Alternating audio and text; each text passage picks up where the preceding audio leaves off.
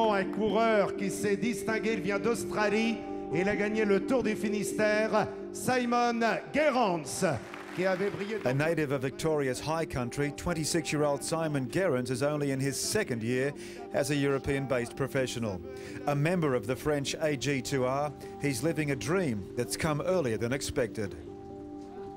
It's happened quite fast, I guess. This time last year I was racing for a little amateur team in the area, and now I'm racing the Tour de France, so it's all happened pretty quick. So what do you think clinched it for a Tour de France appearance? What clinched it, honestly? One of my teammates got sick last week. One of my teammates had his appendix out last week, and I opened up a spot in the team, and I was sort of the next in line. A late bloomer to road cycling, Gerrans has served his apprenticeship in races of Australia's domestic circuit and credits modern-day pioneer Phil Anderson for his meteoric rise.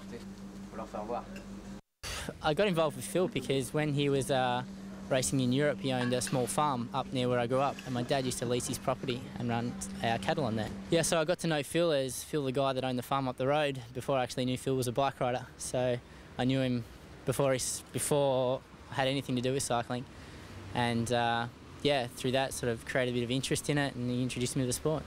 So he's obviously told you stories about the Tour, about European cycling, and was that the inspiration for you? Yeah, he's been telling me stories about his career and about the racing and all that sort of thing. But what actually got me into the sport is I had a knee injury through racing motorbikes, which I was doing up in the country, and he introduced me to cycling for some rehabilitation. And from then on, he just started coaching me, and we just moved from there. You can't compare it to anything I've done in the past. It's just a whole different level, you know. It's like stepping up 2 grades, you know, to anything else, anything even in the pros that I've done. I've just got so much out of this race so far, and I'm still picking up things every single day.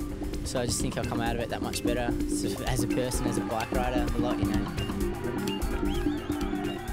I think the whole enormity of it is just mind-blowing. You know, how many people on the side of the road every day, all day. It's just the amount of people that follow this race around is unbelievable. Fast journalist. Super fast every day, it's just flat out.